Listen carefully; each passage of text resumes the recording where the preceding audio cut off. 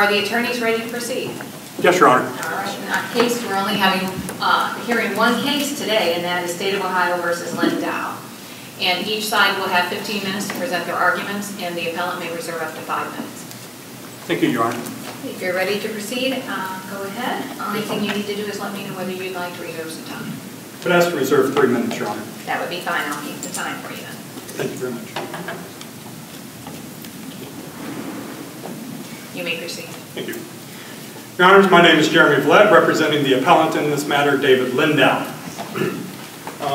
This is actually a textbook example of what happens when the police, in this case, consciously choose to not meet the constitutional expectations we have upon them. And then the trial courts don't hold the police accountable for their actions. In fact, as just before Your Honors came out not long before, I was asked a question. This is almost like a fact pattern for law school, and that's exactly what this case is. The officers in this case consciously chose to not follow the law or their department's own policies regarding search and seizure. Counsel, you keep saying that they consciously did this. Does that matter? If you violate the Constitution, does it matter whether it's conscious or not consciously violating it? Maybe they made a mistake. Well, Your Honor, there was even a mistake made. In this case, one, whether it's conscious or not, does not necessarily matter. That the mistake was made, an error was made, is really the question. But when it comes to the obligations we put upon them, when it comes to how we judge their conduct, not only in this case, but in a bigger sense, the fact that in this case, it's not where the officers made a mistake because there was some leeway given to them, and under the circumstances, they made a decision. And in hindsight, we're like, well, maybe you didn't do that right, but we understand why you did it. In this case, the officers, and the testimony was very clear, chose to not follow their own department's policies regarding tow inventories in this case. And from the Opperman case, from the cases in Ohio, where that department policy is in place, they have to follow that policy. Their policy was you have to get a search warrant. They chose. Officer Oldham even testified. He didn't follow the policy. It was clear he didn't do a correct inventory. Even major tools were not listed.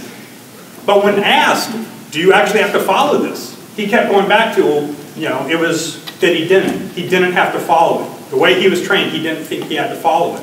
Was he aware of it? And he was. He was. That came out in cross-examination. Didn't he think that it was merely a guideline and not mandatory?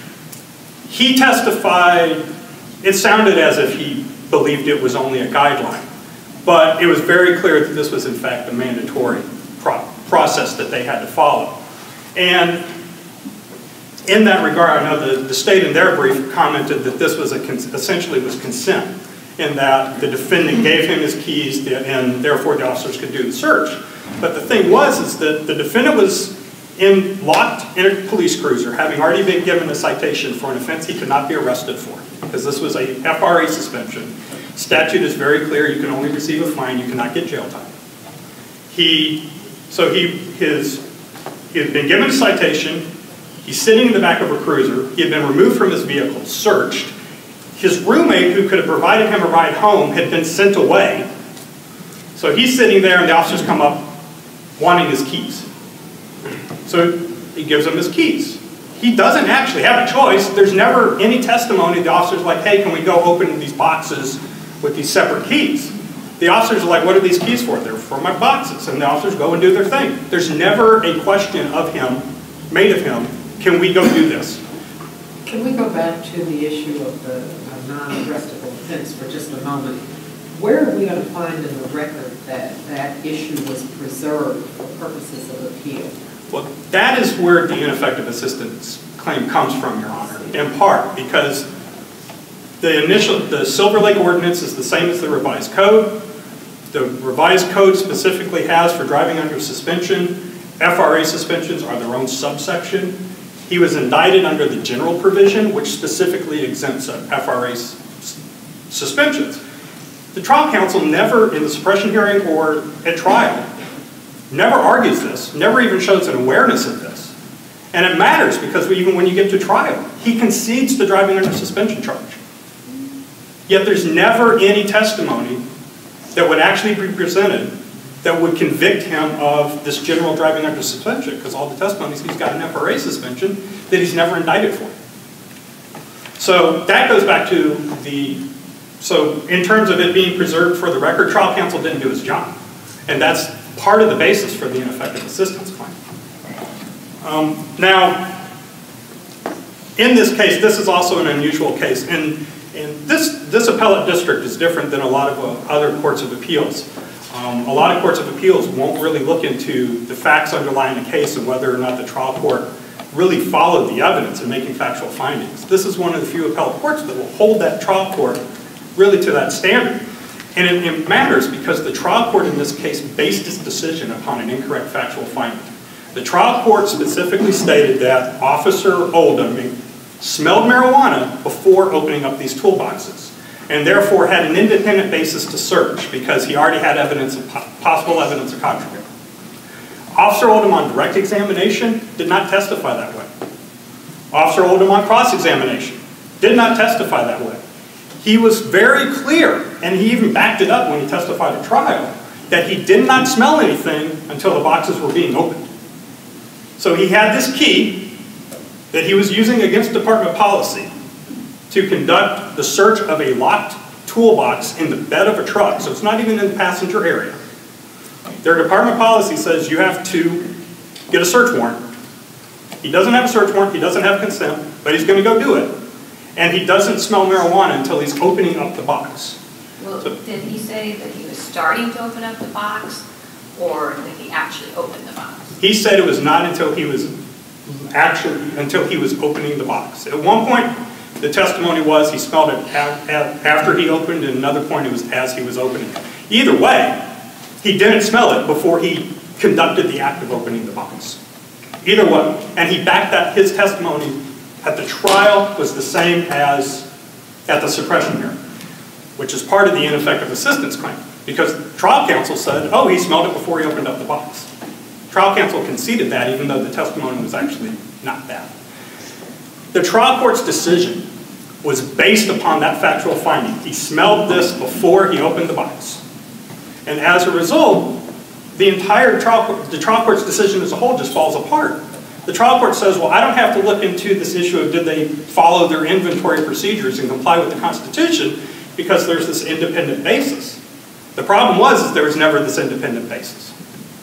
What would be the remedy then in that situation if the trial court is making, because like you said, we really hold the trial courts to their findings. So if the trial court makes a determination that's based on a faulty conclusion, misunderstanding of the facts, and then doesn't address the other issues, do we send it back and say, you got it wrong in your facts, or do we make our own conclusion? Under these circumstances, going with Hendricks, Liskow, etc., the trial court, the deference that they're given is only where there's credible evidence for that finding. In this case, there's not even credible evidence for that. The evidence contradicts it. And it's so clear, my position, and going back even with the other cases, is this court could order that, no, court, you got it wrong. This is the only evidence that's before you. We can make this finding. We're going to send it back to you. Even if that remand order is, you have to make it back to make this finding consistent with the evidence that was in fact presented. So send it back for the trial court to look at it again. Right. You could send it back. As opposed to this court ruling that the evidence should be suppressed. My position, Your Honor, would be that your honors could find, in fact, that the evidence was so clear that no rational trial court could find otherwise. So your honors could make that particular finding under these circumstances. And then remand it, because the act, basically you would be remanding it for the trial court to just simply put it into effect at that level in terms of the suppression of the evidence, so that the prosecutor's office could make their determination what to do with the case based upon the suppression of evidence. That would be my position. And I know there was a question about one of the questions Your Honor had about whether this was a mistake, and I would point out that even following the Hine case from the Supreme Court, which said that if an officer makes a reasonable mistake of law, there's not a clear the statute's unclear or something like that. That doesn't even apply here, because the constitutional requirements, the tow policy, the statute underlying the driving under suspension, those are all very clear and direct.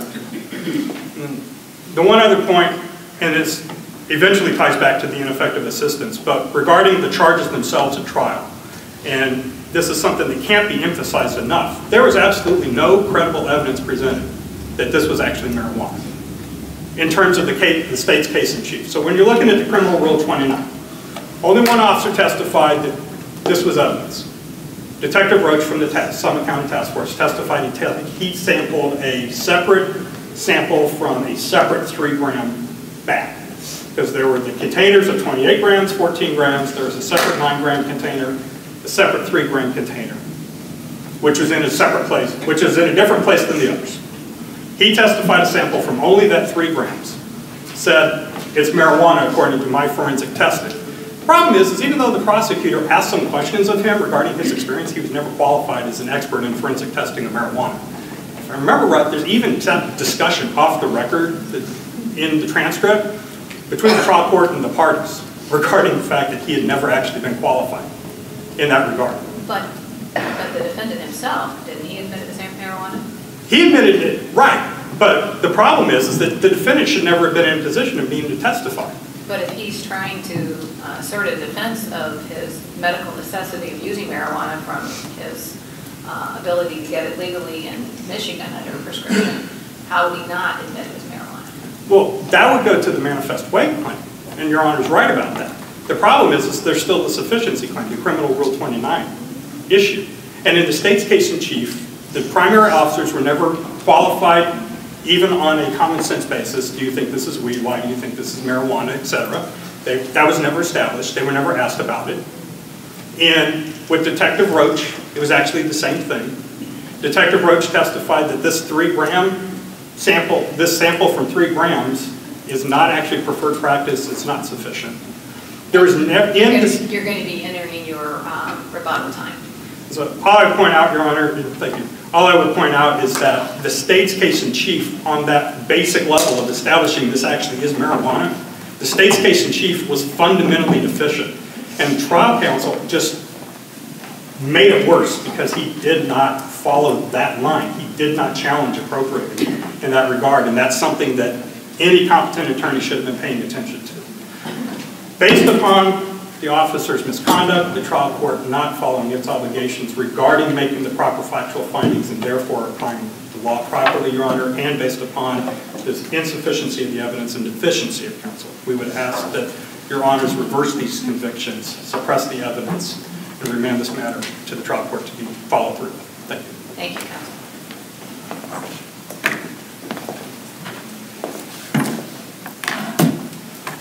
May it please the court, Heaven DiMartino on behalf of the state of Ohio, the appellee, we are asking that this court affirm the decision of the trial court. With regard to the motion to suppress, when you look at the motion that was filed in the trial court, defendant appellate Lindow argued that the officers violated the Silver Lake inventory policy and that the search was pretextual, and then he also argued that it violated Miranda. So this issue with at what point in time did the officer smell the marijuana? Was it when he was standing by the driver's side door? Was it when he opened the box? Was it while he was opening the box? That issue was not before the trial court. The only reason why it's even in the journal entry is because the trial court found that it didn't have to get to the issue of the Silver Lake policy because the officers could look in the box based on an issue, a reasonable suspicion of contraband. So the reason why the suppression transcript is not very specific as to when the marijuana was first detected by the officer is because it was not an issue in the trial court. The testimony, and there is conflicting testimony, but that would be credible evidence upon which the trial court made its decision and its finding of fact, was first there was testimony that the officer smelled it while he was standing by the driver's side door. He also testified that he smelled it while he was opening the box. And the testimony, I think that appellant cites to as the most in his favor is at one point the officer says, that was when I first smelled and saw the cigarette box. but that's when he's talking about two things. So he never says, I first and only smelled the odor of marijuana when I opened the box.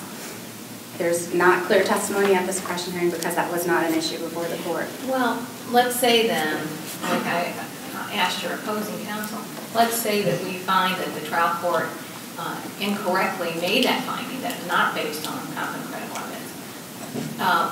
What is the remedy then at this court?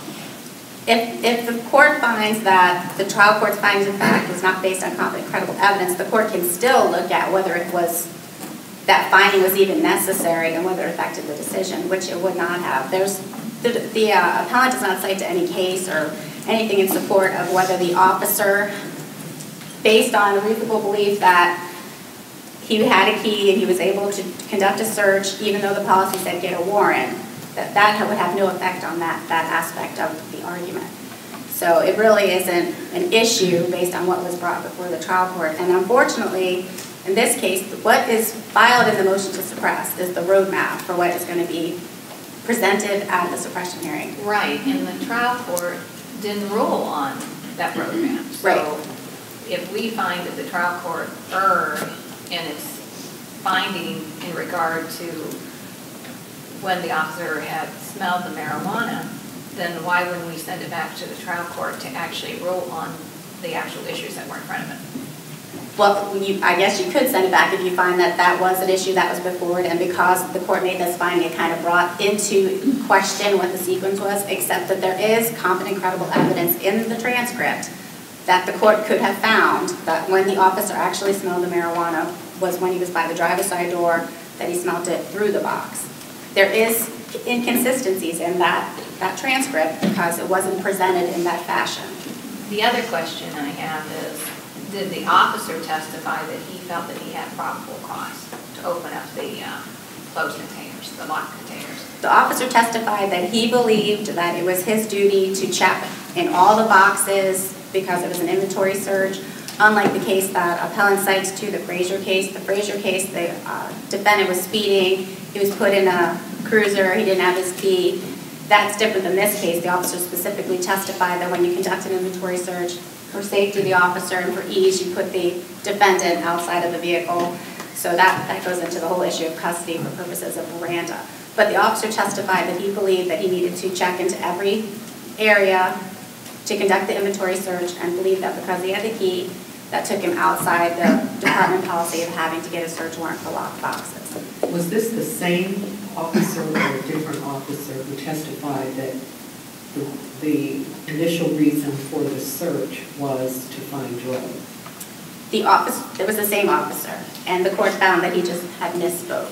How do you do that?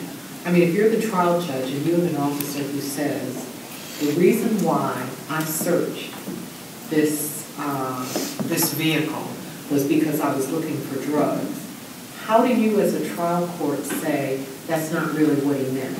I think when you look at the entire transcript, there were 3 separate areas where marijuana was found. So the first area, the officer looked in, they talked about conducting the inventory search. When they looked into the suitcase after Mr. Lindow said I have drugs in there, and when they looked in the final box, he could have been referring to at that point he was looking for drugs. Certainly once they found the initial marijuana with the cigarette box, and they brought it over to Mr. Lindow, and he said, I have more marijuana in the suitcase, which was not locked. At that point, they would have been looking for contraband. Well, and we have not yet had the opportunity to review the transcript. Obviously, we will, but my understanding is that even at the trial level, the officer repeated what he said before, that yes, I was looking for drugs. That was the purpose. And I'm just not sure how the trial court can say, well, he was mistaken or he just misunderstood. What are we to do with that as a reviewing court? I believe that that only happened at the suppression hearing, and the court said that when you look at the evidence, it's clear that what they were doing was conducting an inventory search. So the officer misspoke based on the facts. When you look at everything, it's clear that's what he meant. I think he corrected himself later on in the testimony, and clearly it could have been, like I said, just a misspeaking because there were 3 separate areas that were searched. He could have been referring to any of the subsequent searches, and clearly at that point they would have been looking for contraband after Mr. Lindow indicated that it was there.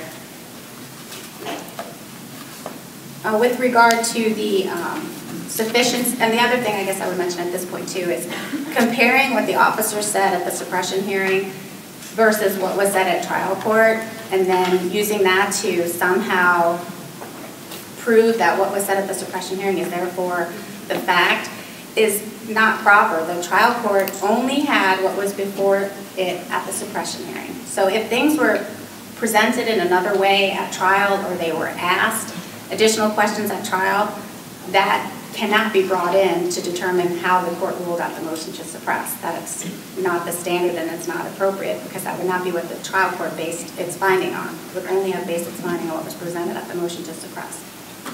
With regard to the amount of marijuana that was found, Detective Roach testified that it was a total of 166 grams, which is more than 5 ounces. He testified that personal use is about 1 ounce, and that in Michigan, if this was truly for medicinal purposes, that amount is 2.5 ounces. So clearly the amount of marijuana that Mr. Lindow had was excessive for personal use or medicinal use, and that was their trial strategy. That was the theory that began with the time of the stop. When he said it was my marijuana, he said it was for medicinal purposes, that I obtained it in Michigan. With regard to how much of the marijuana does an officer have to test to establish the amount, this court has held that there is no specific amount, that you can do random sampling as long as the items are found in the same place, similarly packaged. And in this case, they were all found in the back of the same truck. Detective Roach testified that the marijuana was packaged in containers. One had 28 grams, 3 had 14 grams. Testified that that was the way a drug dealer would package marijuana, or a trafficker, not somebody who would use it for personal use. So with all those, with that case law and evidence as to how it was packaged, the state would argue that this was an appropriate sample.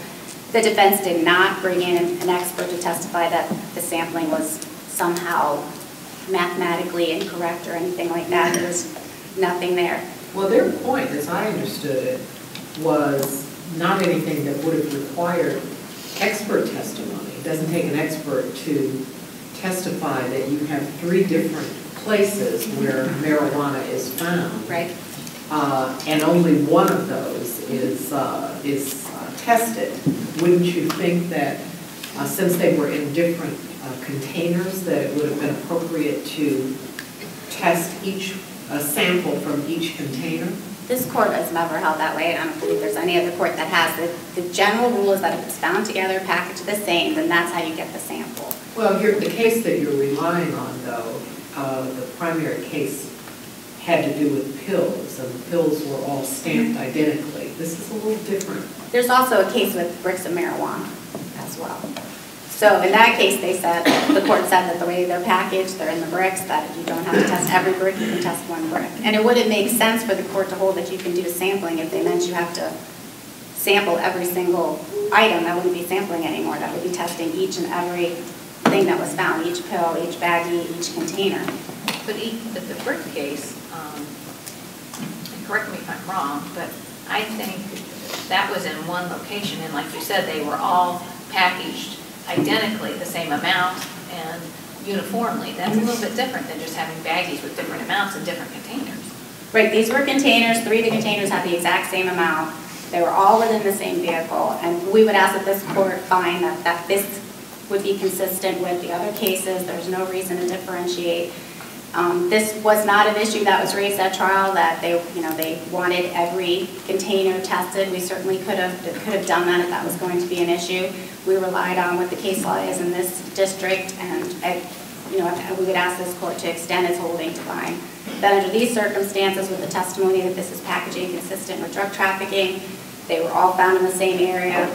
They were all marijuana packaged for sale, even though there's no indication that it had been sold at this point. That based on that was sufficient. Was there any testimony that the appearance of the substance in these different packages was identical?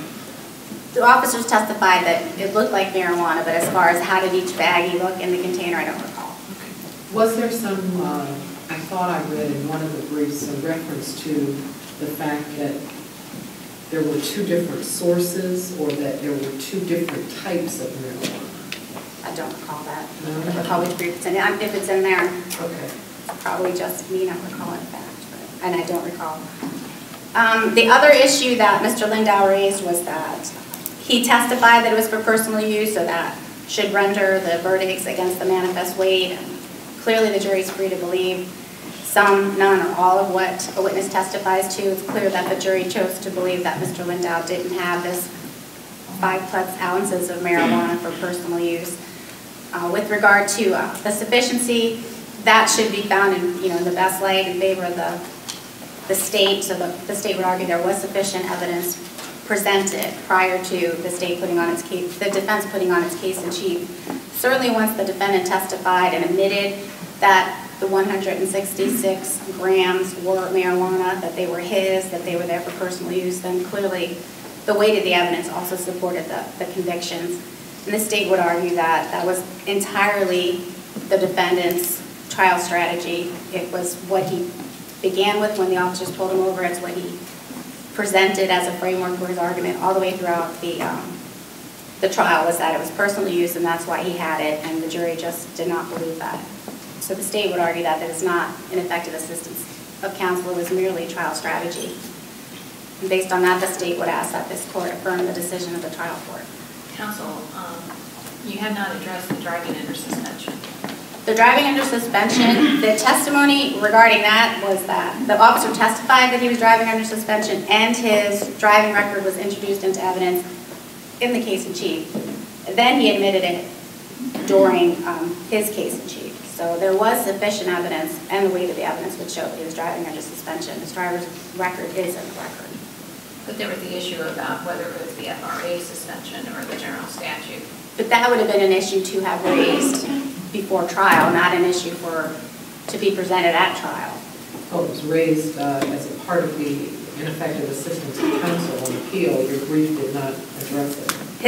His argument on appeal, he hasn't shown anything that the trial outcome would have been different. He would have still been convicted of a driving under suspension. It could have been, the evidence was there. And just like when he talks about some of the things that aren't in the record as far as the testimony with when the officer smelled it, some of those things aren't in the record because there's nothing to talk about. If he truly had a suspended license, then why would they talk about it at trial? So it wouldn't be in there. That doesn't make counsel ineffective for not challenging it. He was driving under suspension. But the whole issue of whether or not it was an arrestable offense undercuts the ability of the officers even to inventory the vehicle. Well, he wasn't under, at the point that they did the inventory, he was told he couldn't drive the vehicle because he did not have a license and there was no one else there to drive it. So it doesn't really matter whether or not he was under arrest at that point. They had to do that inventory. They were going to do that inventory because there was nobody else to drive it. The testimony was that they called for the tow before they had even done the search for the marijuana or anything else. So I don't know. And then the roommate, is this a situation where the roommate arrives? And I'm not clear on when the roommate arrived, but there isn't any testimony from the roommate or anything like that as to when he came or what the officers said. The officers were already conducting the search at that point, so they've already made the decision that the vehicle was going to be towed. They're not going to stop just because somebody comes up and says, I can drive the vehicle. He wasn't in the car. Why not? The officers don't know who he is. They were already in the process of doing it. If at that point they stopped, I don't know what kind of liability that would put the officers at. They were already there. They were already following their department policy. And I don't think the record supports that this person who showed up, asserted that to the officers or... Counsel, you're out of time. Oh, thank you. I was allowing you to answer, respond to Judge's question. You have just a little over 2 minutes left. Thank you, Your Honor. I'm trying to condense this quickly. To clarify a couple of issues that came up. First, the testimony in this case was actually very clear when Your Honors asked about the purpose of the inventory search. Officer Childers, on direct examination, on cross-examination, and if I remember right, on redirect examination, testified that the purpose was first and foremost was to find contraband. Officer Oldham, I believe, was asked about 4 to 5 times regarding that tow inventory and whether they followed it and whether he was required to follow it. So the testimony is very clear about that. There's no question. Also, the state has argued about when the officers smelled it, because it was in our briefs and arguments. The thing was, it was brought up at the hearing. It was point blank asked. So there's multiple occasions where Officer Oldham is asked about that marijuana. So it's there. And the whole part of this was the pretext argument, which was made. If this is pretext, there's an issue of whether or not you've got an independent basis. If the officers are like, well, we're going to go look for marijuana, we want to look for marijuana, but they actually have probable cause, and they're just not realizing it. The thing is they still have a probable cause to search. So the issue of pretext was brought up. The issue of when Officer Oldham smelled something, it does matter. And also to go back to what your Honor asked, in this case, you've got the trial court regarding whether to remand. The trial court is minimizing the officer's misconduct. I mean, there's no way around that. So if your Honors are to say, well, we're going to remand this for the trial court to make new factual findings, there's a first hurdle that we have to get over, which is the trial court's already tried to minimize what these officers are doing and to get around this issue. And to say that even though this officer point blank on multiple occasions said that he showed that he had no understanding of our Constitution, we're going to leave it to the trial court to decide this issue. And that, I think, creates a problem. Also, regarding the random sampling, as you're on, and the sufficiency, you have to have, to get past the sufficiency argument, Your Honor, for the state to have its case proceed, they have to get the evidence out there to get to a prima facie case. And they never did. They never got it in a technical forensic sense. They never even got it in a common term sense.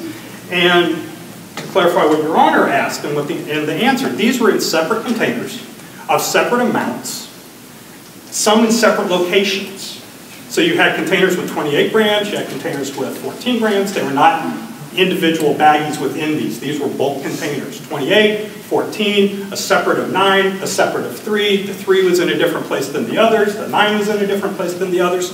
And all they did was test that first one of 3, which is what Officer Oldham says he smelled when he opened up the box. And counsel, you're out of time. Thank you. The court will take the matter under advisement. A written opinion will be prepared and sent to both sides. And you can also check for our release of our opinions on the Ohio Supreme Court website and the 9th District Court of Appeals website. Thank you very much for your presentation to the court. Thank you. The court is adjourned.